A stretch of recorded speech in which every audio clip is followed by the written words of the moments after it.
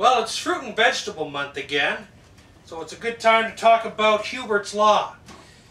If you recall, Hubert's Law recommends 8 to 10 servings of fruit and vegetable in a day.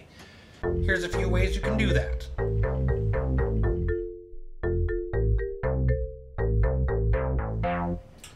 Have a raspberry or 4. A banana. Tomato. Apple. Kiwi. Cauliflower. Yam. Spector's pear. Grape. Strawberries. Onion. Acorn squash.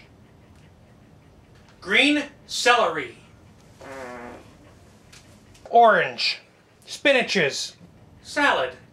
Broccoli. Zucchini. Peppers.